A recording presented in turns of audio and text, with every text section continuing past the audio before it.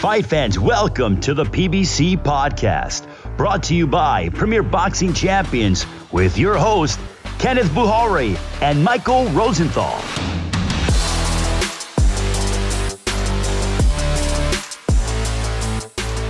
Welcome, everyone, to the PBC Podcast. I'm Kenneth Bouhairie. And I'm Michael Rosenthal, editor of USA Today's Boxing Junkie. Thank you guys, as always, for tuning in. This week, we've got renowned trainer Calvin Ford and unbeaten 154-pound contender Tim Tszyu joining us. Plus, on toe-to-toe, Mike and I will look at the 5 greatest fights in PBC history. Curious to see what Mike has on his list. Should be fun and stacked. So without further ado, let's just jump right into our first interview. You know him as the man behind Gervonta Tank Davis, one of the finest trainers to emerge from Baltimore and truly one of the good guys in the sport today, Mr. Calvin Ford. Coach Calvin, first things first, we know you're a busy man. How have you been? Oh, man, I've been great. You know, health's been good. Kids doing good here in Baltimore. Just waiting for next camp and whatnot. You know, had some good wins with my other guys. Just trying to keep the W's rolling. You mentioned some good wins with your other guys. Can you share? I have DeMar Nicholson just won a fight at Baltimore Live against a good opponent. He was taller than him and whatnot. You know, he had a kidney failure. And last camp when we fought the kid from out of New York, Bouhairie. That was a good fight to stop his knockout, which run and whatnot. You know, he had cramped up real bad because he wasn't putting magnesium in his body to stop him from cramping and whatnot. So we dealt with that and whatnot. Came back with a real impressive win. And then I have a young fighter named Marzo. I keep forgetting his last. He had an African name and whatnot. He had a 26-second first round stoppage. And then I had my partner, Kenny Ellis' daughter, Mia Ellis, better known as Killer B. She had a stoppage. And then I had a new kid, the last of Gervonta Davis and Lorenzo Truck and Malik Hawkins, the last of the kids that came up with them. He just turned pro. He had a first round stoppage. Yeah, you're a busy man. Yeah, and then the amateurs been doing that thing. You know, we have a lot of amateurs here that I try to keep them busy. You know, I call them my amateurs, my reps. You know, coaches need reps too. Right. Coach, you mentioned Gervonta. It's Tank closing in on a bout against Rolando Romero? I guess he is. Well, to my understanding, we call that unfinished business. You know, because they did a lot of stuff promoting that fight, and then all of a sudden, it just the bottom fell out. He's been kind of quiet lately. He wasn't real. Voice was this camp. Talking about maybe when they do the press conference, he might open up again. But to my understanding, the sanctioning body had ordered him and Tank to fight against each other. Is that a fight that is personal for Tank? I mean, is he extra motivated for that? Well, it's personal to his fans because he's running his mouth. You know, Tank don't say too much. He show all his action in the ring and whatnot. And, so I think Rolly got the message that Tank real serious about it. You know, he see Tank's demeanor about it, so, we call it unfinished business. How do you see the fight playing out in the ring? Well, I don't sleep on no opponent. I prepare Tank for 12 rounds all the time, Rolly, he's an unpredictable, awkward fighter and whatnot, so the plan is, to see what he made of. He had enough time to get ready now. So he have no excuses. Coach, you've been with Tank since he was 7 years old. At what point did you realize that he was special? Beating me here to the gym. When you got a kid that's beating you to the gym, I call them gym rats. And how bad he wanted. And my son used to talk about him all the time at the dinner table. And when I started working with him and started really noticing him, he was watching me train my first national champion all the time. And he used to just sit there and watch. And when I used to watch him in the ring, what I was teaching him, he took it and ran with it himself. So, you know, when I talk to people, when Tank was young, I said Tank was like 40 years old in the ring. That's how big his IQ is. You know, it's interesting. We've seen him, you know, evolve so much over the years. Where do you believe he's improved the most? Just being a person, tell you the truth. You know, I never tell Tank not to do this, not do. You know, we learn from our experience. That's what makes us and builds us to who we're going to be in our older years. You know, so right now I'm just still waiting for them three opponents come together. We got the family man. We know Tank, the fighter, and I'm waiting on the businessman to come in place. You know, so you know things take time with us. Nobody gave us a manual how to do things. You know, so you take experiences as it comes. Looking back at Tank's last fight, a unanimous decision over Isaac Cruz, there were some who thought Tank didn't look that good and others who believed Tank showed how versatile he is as a fighter. What were your thoughts on that fight? Well, me personally, you got to remember, Cruz was very awkward because this is the first time Tank going into a fight. He's the little guy. I mean, he's the bigger guy. You know, right. That's just like when you don't see a southpaw in front of you all the time. You have to make the adjustments and stuff. And then with Tank hand injury, I think he did a beautiful job. You know, he when he came to the corner and said, "My hand," I said, "Yo, look, we signed up for this. Let's get this done." He boxed beautiful, you know, and I watched the fight and shots that he was catching them with, and I seen if he'd have had both hands, it wouldn't have lasted that long. Right. You mentioned the hand. How is the hand now? Is it the hand is fine. The hand is fine. Hand is fine. It's just, you know, when we start putting it through that wriggle, punching every day and whatnot. So, you know, it's fine right now, you know, but we haven't really put it through the test. Banging on it a lot. So you're trying to just let that rest, let it take its course. Yeah. Now, people always talk about Tank's power. In your opinion, is his skill set underappreciated? I mean, for example, I thought he looked great defensively. It is because when you see him go against most guys, he's sweet with it. You know, I go to tournaments and places. They say, man, little kids holler, man, he's my favorite boxer. You know, he put on a show like you watching a football game or a basketball game. You're in the late quarters, and he come through with it. Yeah. I think his skills, aside from pound for pound, I think his skills are pound for pound. But, you know, there are obviously other notable names at 135, Ryan Garcia, George Gambosos, Vasily Lomachenko, Devin Haney. Fans want to see Tank in against all those guys. In your opinion, why do you think those fights haven't happened yet? They're going to happen. If you go back and look at all great champions, there's a lot of fights we didn't see right at the beginning of their career. We always see it when it was time to make the moves to chase that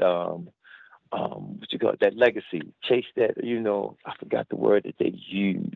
Yeah, the legacy of what made them who they were, you know.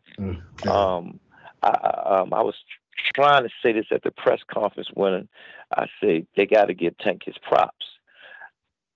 Floyd was then, Tank is now.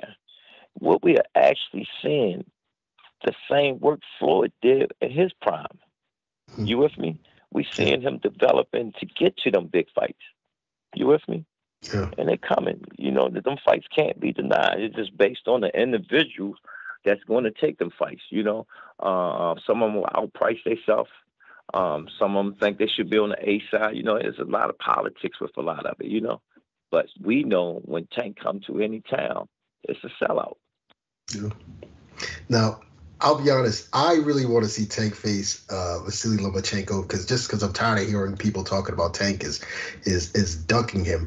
What would you say to those people who do believe that Tank was avoiding Lomachenko? Well, that fight is going to happen. Tank said something about it. I've been campaigning on it. You got to remember, he's been beat twice now. Yeah. As the word Floyd, you've been beat twice. You know, so when people still, you know, putting them on that pedestal and whatnot, been dropped in the fight. You know, so when you sit back and look, it's like they put him on a pedestal where I don't think he did a lot right now, you know, to be that guy. But he is a good fighter. Can't take that away from him, you know. He had a great amateur background. Came over here with little fights. Ran into a fighter that was a go-getter, you know. Then he turned it around, you know. So when I sit back and look at everything, them fights going to happen because his name is in the mix. His name, there's a billion fighters out here. There's only a few names are mentioned. His name is mentioned. Ryan Garcia is another fighter who gets thrown around as a potential Tank opponent. What's your take on Ryan Garcia? I just want to see him fight right now to make me a believer. You know, in the beginning, when he had his little role, what he was doing, I was like, okay, he had the fan base. People love him, got the looks, you know. I just knew that was going to happen soon, especially when he was talking about it. He was boasting it up. So I sit there saying, you know, he's cloud chasing, trying to get numbers again. So we just have to wait and see who he's going to fight next to see when he's going to get back in the ring. Right. Is there any one fighter in particular that you'd like to see Tank face? Well, I want Tank to chase some straps, to tell you the truth. That's where I'm at. You know, I want him to become undisputed, all the belts. You know, that's a big goal in my book of looking at Tank and whatnot. Him fighting at the MGM, like, you know, back in the days when, you know, that was the spot to be fighting at. It's one of the meccas of boxing and whatnot. So, you know, that's what I'm looking forward to, fighting for all the straps. So it doesn't matter so much who it is, but just collecting those belts. Yeah, collecting all of them, you know, so we can say we had all the belts at one time, you know. But the fights that the people want to see, that's going to come. It's just based on the heads of be making them happen with the different networks and all that stuff, trying to put them fights together. You look at Camboza, he's shopping around. You know, I know one thing I'm going to tell Tank, we ain't going to Australia. They got bugs that kill you. I ain't messing with that one, you know. So he hasn't mentioned Tank at all, though, as not really looked in that direction in terms of making a fight with Tank. No, he haven't, but he sees he can't do nothing else. To tell you the truth, that's his biggest payday. Right. Yeah, it's either him or Romo. Romo would take a chance to go where he go to get, you know, to get them straps to get the fight with Tank. You know, so it's just it's like playing chess right now, you know. Yeah. So it's just who's going to make the right chess moves. Yeah. Now, getting back to you, Coach, I mean, you've lived a life fit for the big screen. In fact, we're waiting for the book to come out on your life. And, you know, in general, we've seen so many people fall by the wayside due to the street life. After 10 years in jail, what do you believe was the catalyst for you turning your life around? I think my religion and people and the kids here, to tell you the truth. I can't tell a young man to not fly straight, and I'm not flying straight. And my heart is into it. I call this my cross. This is my cross I'm bearing, because I am giving kids in Baltimore City a hope to actually see that they can make it. And it's not in boxing, because I've had kids that's actually journalists. I have a young lady, she's teaching school for mental health right now, and she was on my podcast, and she spoke. I said, girl, you should be on TV. You know, there's just so much things different that we bring into some of these kids that don't ever have the opportunity to see different things in their life, you know. And my partner, Kenny Ellis, always used to tell them sometimes we don't know what they're going through at home. So we just try to when they get here in this gym, we just try to make a difference for them. Are there any of those children in particular that you look at like, wow, this might be the next Tank or the next? Oh, man, I got a lot of them in here. I got a lot of them in here. I have one kid, we called him Junior. Tank gave him some gloves. He looked like Tank. I think that's going to be my first heavyweight from scratch if life don't change the path. You know, because we have a lot of good fighters in here. And Kenny used to say, man, I'm going to never get on that, because I've seen too many times, because the streets will swallow them up. Girlfriend will swallow them up. Economics will swallow them up, you know. A lot of things would change the path of that individual, you know. And like Tank's situation, he's seen death, and he watches people what was going to happen to him, and he just made his mind up. I'm gonna keep both of my feet in the gym. Can't have 1 feet in the gym, 1 feet in the street. Not gonna work. Oh. What's the environment like in Baltimore? How has it changed over the years? It's definitely changed. Because I'm older now, I don't see the old heads, but what I call when I mean by old heads, the people that's much older. The youngins are not listening to them like they used to. There was some things you couldn't do in the streets without passing through older guys, passing through them. It's just everybody go for what they know and whatnot. And when you talk about Baltimore City politics and whatnot, there's no connection between the streets and downtown. Back in the days when we was coming up, you see some of the politicians walk in the neighborhoods, who's was in charge of what neighborhood as far as downtown and whatnot, who you can go to when you got problems. You see some of the churches, they still being transparent, giving out clothes, giving out food, still doing some things in the neighborhood. But I think that, if they go to the guys that's in the neighborhood and talk to them and, try to make everybody keeps saying it's their hood. Is this your hood? That's what I preach in our area. If it's your hood, take care of your hood, and that will make the difference, to tell you the truth. Yeah. Back to you. You mentioned this, I think, early on, or we mentioned this early on. Everyone I speak to always talks about you just stay in the gym all the time, always in the gym. What is it that drives you every day to continue doing what you're doing?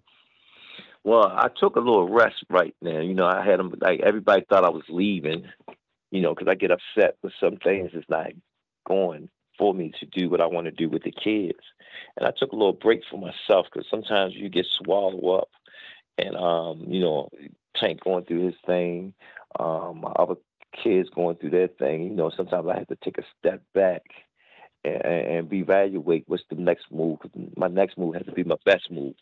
So when I took the step back, I had to, reevaluate what's the plan. So, just working on systems or putting in the gym other than boxing, because I always make this comment, this is bigger than boxing, So what makes me stay in the gym is just keep working hard, just keep working hard, just keep working hard, just keep working hard, and just hope that somebody see the effort that I put in and put the same effort in what they are trying to do in life.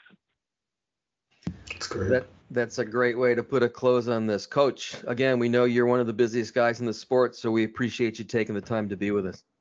I appreciate y'all. Thank you.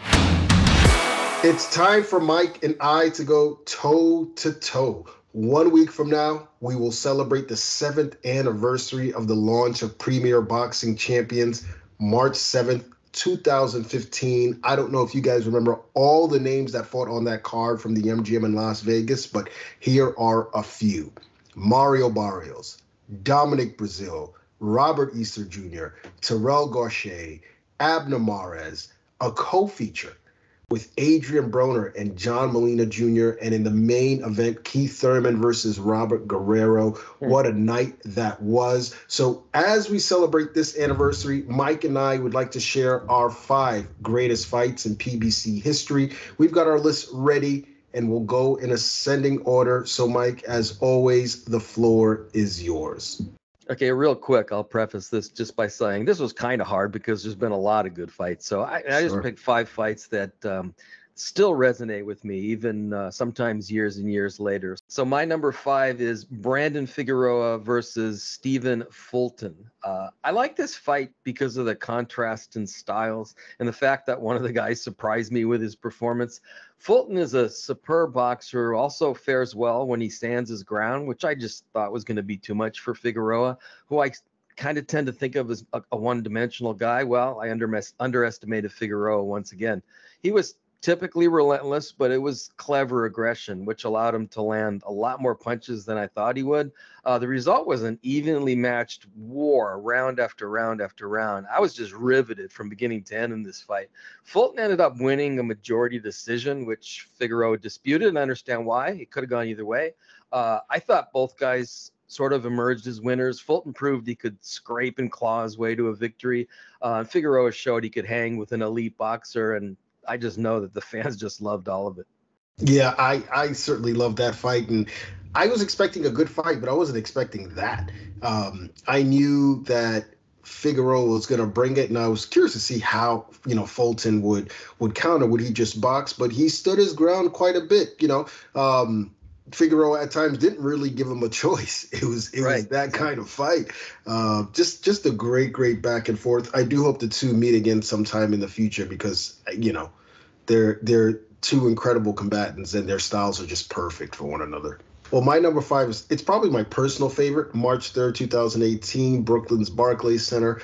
The night Deontay Wilder established himself among the great heavyweights of this era. Wilder took on hard-hitting Cuban technician Luis King Kong Ortiz in a battle of undefeated big men. The atmosphere was electric, and the fight just didn't disappoint. Sure, the first 4 rounds were kind of slow-paced, but it picked up in the 5th when Wilder dropped Ortiz with his trademark right toward the end of the round, and from that point, it was on.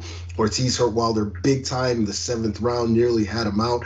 I was ringside, and I remember, you know, Deontay above me covering up against the ropes, just eating huge shots. And then in the 9th, as Wilder recovered, I mean, you could sense something electric in the air that, you know, something magical might happen. And the entire arena sensed that there was this chant of Wilder, even though Ortiz still had the upper hand at that point. And then in the 10th round, boom, that counter right hand off the ropes, 2 knockdowns later, and Wilder was 40-0 with 39 knockouts. Just an incredible night at the Barclays. I think I left around like 3 a.m. And of course, New York fashion, I couldn't get an Uber and had to pay like $100 for a taxi.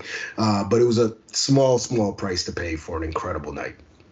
Well, you just demonstrated that fight probably should have been on my list, and it's not. I thought about it, and now that you just laid it out, I'm thinking it probably should have been on there. That might have been Deontay Wilder's finest moment, surviving what he survived to score just one of many spectacular knockouts. But, you know, the fact that he survived what he survived and then delivered the KO really made that a special performance. So, yeah, I'm not going to forget that fight. Yeah, absolutely. And let's move on to number 4. My number 4 occurred March 24th, 2019 at one of my favorite venues, the MGM National Harbor in Maryland. Sergey Lipinets stopping Lamont Peterson in the 8th round of a brutal battle. I mean, this fight was up for grabs when Lipinets ended it in magnificent fashion with some heavy right hands. It was a torrid pace from the opening bell. Both fighters refusing to give an inch and both showing incredible heart. In the end, Lipinets just had a little too much that night for Peterson, who retired days after that bout. But what a way to go out. Yeah, that fight did resonate with me because it's on my list a little bit higher, so I'll hold off on making my comments about that. Okay, what's your number 4? So my number 4 is Tyson Fury, Deontay Wilder 1. It's weird that I surprised myself, but that was in December 2018. So I surprised myself by picking this fight because, you know, I was there at Staples Center that night, and for 8+ rounds, believe me, there was nothing special about that fight at all. Fury was just outboxing Wilder. Then in round 9, just like all hell broke loose. So it was like 2 fights, but the second one was incredible. Wilder put Fury down with a flurry of punches in that round, and you thought, okay, he'll finish him now. That's what Wilder does. Well, he didn't. Then in round 11, a right-left combination puts Fury flat on his back. You just knew at that moment, you know, that's it. This fight is over. It wasn't. Fury. No, that was round 12, you mean? You said round 11. You're talking about the last round. 11? No. You know what? No. Round 12. I knew it was round 12. I don't know why that misspoke. The last round. Anyway, so Fury obviously has some crazy recuperative powers because I just thought, like everybody else, I thought he was done. He manages to get up and finish the fight. So he survives to hear the final bell, and the fight ends in a draw, which sets up, you know, 2 more fights and what evolved into a classic heavyweight trilogy. So that was the start of it all. Yeah, it sure was. And who would have known that you know, right, going into that fight, what we were going to witness. But I'm really glad that those two gave us what they gave us, because I feel like this era of heavyweights deserved it. We needed it. And it's been a long time since we had seen, you know, that kind of battle in the heavyweight division. Let's go to number 3. What you got? Okay, that's Lipinets Peterson. Yeah, what I remember about that fight, it was just an absolute war of attrition. You know, both guys forgot everything they ever learned about defense and just traded punches like rock'em sock'em robots. The result was just a crazy back and forth fight. with both guys taking just tremendous amount of punishment. I went back and looked at the punch stats. They threw almost 2,000 punches, even though the fight didn't even go 10 full rounds. It's crazy. In the end, Peterson, he was actually leading on one of the 3 cards, he just couldn't take it anymore. He went down in the last round. The fight was stopped. He announced his retirement right then and there, which was an emotional scene because it was in front of his hometown fans, Right. if you remember. That's what you call going out in your shield. That was like really an unforgettable fight. Yeah, it was going on. I remember his trainer, Barry Hunter, just mercifully, throwing the towel, and stepping in. It was neat. And I forgot he retired in the ring. I for some reason I thought he retired a day or two later, but that's right, he did. And what a smart choice. He has not been back. Doesn't look like he's coming back. I hear he's helping fighters train and so forth out in the DC area, and certainly they can learn a lot from him. My number 3 went down September 28th, 2019. Errol Spence versus Showtime Shawn Porter in a welterweight unification at the venue formerly known as the Staples Center in LA. Just quick note, number 3 to number 1, really, it depends on how I'm feeling that day. I mean, you could put them in any order. Anyway, this fight, I just had a feeling would be an all-out war. You knew Shawn was going to bring it, and that Errol wasn't going to back down. I remember sitting and watching and thinking, are they going to be the same after this fight? Because it was rough from beginning to end. Body shots, head shots, combinations, volume punches, everything. These guys just went at it.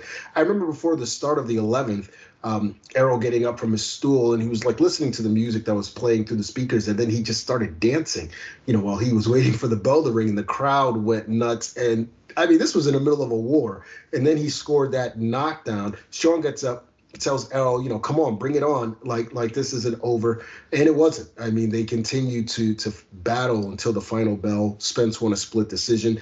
Easily, in my opinion, the best 147-pound unification bout since Leonard Hearns. And again, it could probably be higher on my list. So I'll just give you my number 2, which is Spence Porter. And I was fortunate enough to be there at Staples Center for that fight. Yeah, I thought that the fight was similar to the Marco Antonio Barrera, Eric Morales fights in one sense, just the nonstop action at a really high level of skill. So that's what sort of stood out for me. That to me is the ultimate fight. I thought we were going to see Porter be the stalker and Spence use his boxing skills, but Spence crossed us up by fighting Porter toe to toe for most of the fight, either by design or an adjustment he made in the fight. Either way, it produced a hair-raising brawl that ended in the split decision for victory. And I don't even have any hair, so it was really amazing for me personally. Spence's ability to beat Porter at his own game is something that I'll never forget, especially because I think Porter was as prepared as he could have been for that fight. He could not have been any better than he was, when he walked into the ring that night. It was just really a special night all the way around. It sure was. Definitely a great night. Glad you were there. Glad I was there. That was fun times. My number 2 occurred April 7th, 2018 at the Hard Rock Hotel and Casino in Las Vegas, a 154-pound world title unification between WBA champ Erislandy Lara and IBF champ Jared Hurd. Another barn burner. Both guys taking turns hurting each other. Hurd coming forward, breaking Lara down, and Lara, ever the boxer as always, but was unafraid, to bite down and fight back, which he did throughout the fight. I mean, it was anybody's call heading into the 12th and final round as far as who was winning. And then Hurd landed that short left hook in the 12th that dropped Lara and proved to be the difference in what was just an extremely fun back and forth. Hurd won a split decision and became the unified champion. Yeah, I actually watched some of that fight as I was preparing to make my list for the podcast, and it didn't make my list, but it almost did. Yeah, that was another just crazy back and forth fight. At the time, I remember I couldn't really understand why Lara couldn't just move and outbox him, but I just don't think Hurd. I think Hurd was physically, just in terms of strength, so superior to Lara, just in that regard, that he just couldn't. He had to fight back the way he fought back, and it produced just this crazy fight that in the end was just could have been a draw. Yeah, absolutely. Great night. Now, what is your? Are you at your number 2 or your number 1? I'm curious to see what your number 1 is. Yeah, I gave you my number 2. That was that's right. So yeah, I'm at drum roll, please. So honestly, for me, this was the easiest part of making this list. Fury Wilder 3. I mean, that to me, that was a heavyweight classic, regardless of, platform. I think it was an all-time classic heavyweight fight. I figured the third fight between them would look like the second fight, in which Fury dominated Wilder. That didn't happen. Wilder went down in round 3, only to get up and put Fury down twice in round 4, when it seemed as if the title would change hands again, which was just unbelievably dramatic in that moment. Fury, as he does, survived and then put Wilder down in round 10 and finished him off in round 11. It was one of the most entertaining heavyweight fights. It was one of the most entertaining fights, period, that I've ever seen, regardless of the platform that it was on. I just thought, Wilder came up short in the end, but the thing that I'll never, ever forget was his determination and his courage in that fight, man. I could not give the guy more props for what he did that night, even though he didn't have his hand raised. I want to thank both guys for the guts, the determination to give us that kind of war. Again, I'll just never, ever forget that fight. Yeah, I don't think I've ever seen that kind of determination in a fight before. What Deontay Wilder went through, because he went through hell, eating monster shot after monster shot, and he was just in there. He just wouldn't give in. That was an incredible night, an insane fight, and easily could make my list and place anywhere on my list. It was not on my list, however. My number one was June 25th, 2016.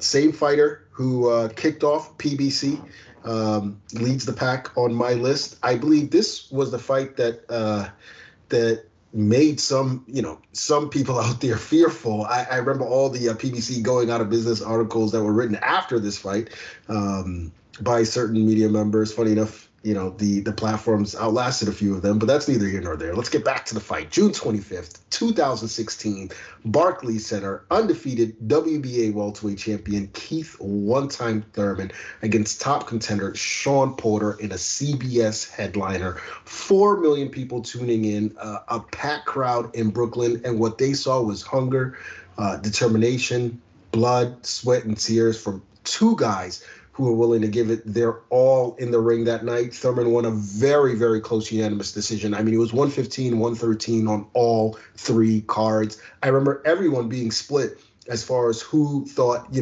they thought won the fight. Barely anything separated these guys. And, you could go back and forth on the rounds because each one, you couldn't tell who won any of those rounds. But I believe this fight established Thurman, as the man at 147. We knew he had the skill and the power and he had the wit, but this fight showed that he also had the guts, the determination, the will to be that guy. And of course, Porter became a 2-time champion a couple years later. Yeah, that's another example of a fight that could easily be on my list too, for the reason that you just laid out. The fact that these were 2 young, supremely talented welterweights in their primes, that was really that was a special matchup, and I think the fight lived up to the hype. That was a great fight. Just listen, if you told me come up with 5 different ones, I could do that. Yeah, right. Completely for the list, but I think we went through a lot of really amazing fights, and the beautiful thing is that there's more to come. Absolutely. And speaking of more to come, it is time to bring in our next guest. He is one of the hottest fighters in the sport today, a rising star who is ready to make noise on U.S. soil, the son of a legend, out to carve out his own legacy, Tim Tszyu. Tim, first things first, March 26th, you make your U.S. debut against Terrell Gausha on PBC. How excited are you for this opportunity? Yeah, it's you know what, it's been a long time in the making. I've been so keen on getting to the States and showing off what I've got. This is it's a big moment in my career. What can you tell us about Terrell Gausha? Well, look, I think he's a real crafty opponent. Super skillful. He represented America in the Olympic Games. He's fought for world titles. He's been up there with the best. So, he is going to be one hell of an opponent. Tim, are you going to be training in the U.S. for this fight or in Australia, or kind of combination of both? Yeah, look, we're just sorting out the visa today, actually, and then I'm flying straight out of here. I'll be, I think, 2 weeks in Vegas, doing a bit of work with Dewey Cooper and seeing what they got, what sparring partners and stuff they got there, and then we'll be flying straight to Minnesota after. Okay. Looking at your styles, how do you expect this fight to play out? Yeah, that's the funny thing about boxing. You never know what happens until you get in there. My style is quite aggressive. I don't look to take a step back, and I look to present dominance and control the ring and control the fight. So with Terrell, he's a crafty opponent. He's got good counters. He's got super quick hands. He's got a great jab, great distance. So we'll see how the fight plays out. We'll see what happens. If I have to jab and try and outbox him. If I have to brawl, I have to brawl. It's all in the making. Who knows? Right. Now, a lot of folks have been waiting for you to come to the U.S. and fight some of the world's best here. Why did you decide to make this move now? Look, now that the COVID situation sort of quieted down, I think it's the time to go.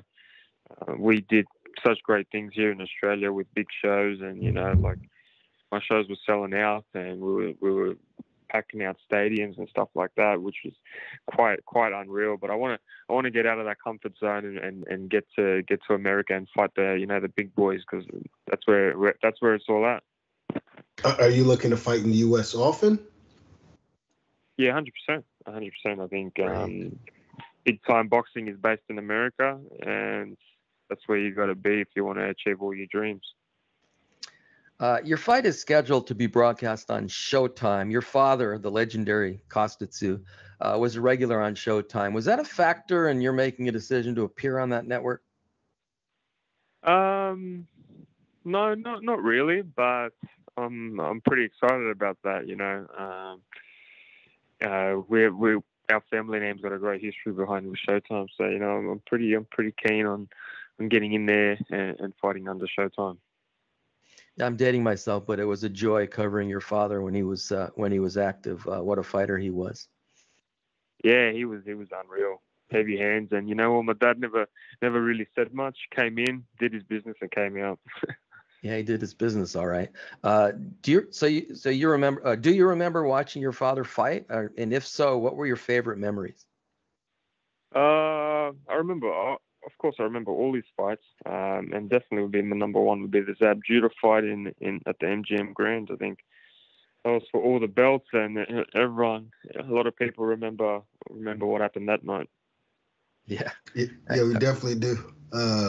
My favorite memory actually of your father was when he was known as such a great power puncher, but I remember when he outboxed Ben Tacky in the amateurs. Actually, he was such a beautiful boxer, but I remember when he outboxed Ben Tacky. Mike, I don't know if you remember this, but after the fight, Ben Tacky said, "You are an incredible warrior. We shall meet again." And Tszyu replied, "I don't think so." That's a good one. That was hilarious.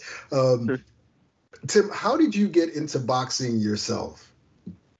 Oh, look, I think it was brought up upon me. Dad. I think it's from the family, and it's always something I wanted to do, and I realized and saw firsthand the discipline, the dedication involved, and growing up with it, it just happened to be a part of me, and that's who I am and what I do. Did your father initially support the decision? What was his reaction when you wanted to get into the sport? Yeah, look, he did support the decision, but he told me it's going to be hard. It's going to be, it's not all fun and games, which it isn't. It's not fun. Of course. It's a hard sport. It's the hardest sport in the world, but I enjoy the thrill, the fun of punching people in the face, in all honesty. That's good. You're supposed to enjoy your work, and it sounds like you do. We sort of have been dancing around this. So you didn't really need to fight to make a living. You could have done anything you wanted, probably. Where does the hunger to fight come from, as far as you're concerned? Look, in all honesty, I was never spoiled as a kid. Everything I had to do, I had to work for, and I think that comes from my dad's upbringing and that type style, military type style. So everything I had to do, I had to earn, and I was never given free rides. So saying that. Everything I do, I work for hard, and I can't imagine doing something else. I wasn't going to go to the office and work on the computers. I'm not that type of guy. Yeah. I've always loved to punch on. Growing up, we always used to put the gloves on and punch on in the backyard, and punching on was part of my life and still is now. Yeah, I can't imagine seeing you sitting at a desk. So I think you nailed that. So you faced the high level of world-class fighters like Jeff Horn and Dennis Hogan and Takeshi Inoue at an early stage in your career, and you passed those tests, with flying colors. Was the plan always to push you quickly, or did your skills develop faster than anyone realized? Look, I've always wanted a challenge, and whoever was the best opponent to try to bring it out of me was there, and it all happened in stages, and it's gone quite well, and I believe I'm ready for that next stage and that next the next world stage. Now, we've seen a lot of sons of boxers, even daughters of boxers, legendary boxers, and so forth, and there's a lot of pressure to live up to the standards established by the father. Do you feel that pressure? Look, there is a little bit of pressure. I've always felt that, but just because there's more eyes, more people watching, people expect. But at the same time, I like that pressure. I like to feel that you need to dig deep and find something in yourself. My last 9 fights have been on pay-per-view here in Australia. So pay-per-view means. That means like world title status where there's cameras and it's non-stop in your face. So once I do get to that stage, it's nothing out of the ordinary for me. While some people go into shock because they're not used to it. That's really interesting. Now, your father isn't your trainer, but I'm guessing you've gotten a lot of tips from him. How much has he helped you in terms of your evolution as a boxer? Look, I think my dad was a big part of my life in the early part and the influence. But in terms of my career right now, it's all my coach and myself that are putting in the work. And my dad obviously does give me some tips, but he's not always physically here. And we do it all on our own, So Dad always tells me one thing, and that's to not get hit. And easier said than done, isn't it? Yeah, absolutely. So the 154-pound division is stacked right now. It looks like the top 2 dogs, Jermell Charlo and Brian Castano, are going to meet again in a rematch later this spring. What did you think of their first fight? Yeah, it was a cracker of a fight. I believed Castano edged it. I thought his pressure and his consistent work rate should have gave him the victory. Got it. Yeah, a lot of people felt that way. Who do you believe wins the rematch? It depends how Charlo adapts, but in my eyes, I see Castano winning again. Not again, but I feel like he should have won. But I think Castano wins the next one. Interesting. Are you targeting the winner? I assume you are. Yeah, well, I'm mandatory for the WBO title, so whoever holds that and whoever I have to fight, willing to fight for that title, I'll fight. I don't care who it is. I'll fight anyone. I don't really give a shit. Now, what is it about Tim Tszyu that will enable him to defeat a Jermell Charlo or Brian Castano at this stage? I think that's an interesting question, and I'm here to prove. These boys, they're good. but a lot of boxers these days have become businessmen, and I want to show I want to be like an old school throwback fighter, and they're built in different ways, and that's what I intend to prove to them. Something just occurred to me that, you have a chance to become like one of the greatest fighters ever out of Australia. Do you think about that, or is it just too early to think about something like that? Oh, look, that's way too early. And to be considered the greatest, number one is Dad, and I believe Dad will always be number one. If I can be half as good as what my dad did in his career, I'll be sitting in the Hall of Fame as well. So, there's a lot to achieve before we can start talking about those type of recognitions. Okay, well, I threw it out there, something to think about as we go along. You appear to be one of the bigger, stronger guys at 154. How long do you plan to stay in the division?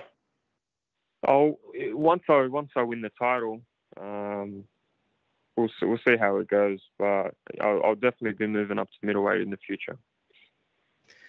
Great stuff. Well, obviously, you're a busy man. You got a lot of stuff coming up, so we really appreciate you taking the time to join us. It's been a pleasure. No, not a problem. Thanks for chatting with you guys. That's going to do it for this week's show. We want to thank Calvin Ford and Tim Tszyu for dropping by. And, of course, thank you all for listening. As always, be sure to check back in next week for more boxing talk, more interviews, and more back and forth right here on the PBC Podcast.